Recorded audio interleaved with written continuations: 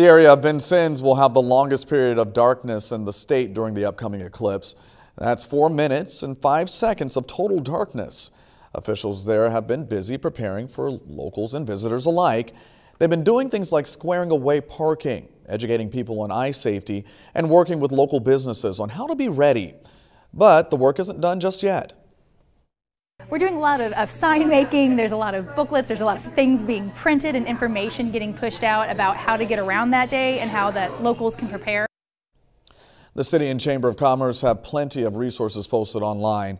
We have those linked for you on our website, WTHI-TV.com.